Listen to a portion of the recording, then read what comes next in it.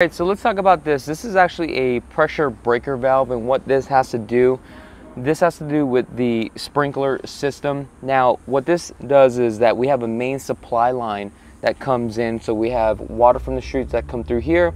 This filters all the way out into the supply line for your grass and all that stuff. However, this PV valve right here, this is a pressure breaker valve, so when there's too much PSI in these pipes, what happens is this valve opens up, relieves all that pressure. Now keep this in mind, depending where this is located. Now this pressure breaker valve is located on the west side of the home, and this is where the sun really sets, so it really beats this up. So what eventually happens is this will dry, rot, and deteriorate, then you eventually have a leak. These things are pretty pricey. They run about $300. So the best thing to do is they actually make covers for this.